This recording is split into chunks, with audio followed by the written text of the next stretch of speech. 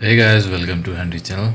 In this video we have this Samsung Galaxy S7 which is running on custom OS. So I'm gonna show you how you can boot TWRP recovery in your Samsung S7 or any other model.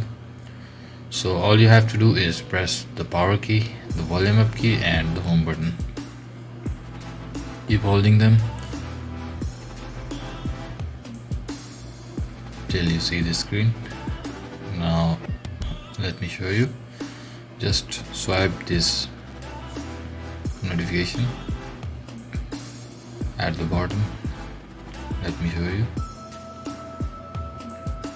Swipe this and here is the menu.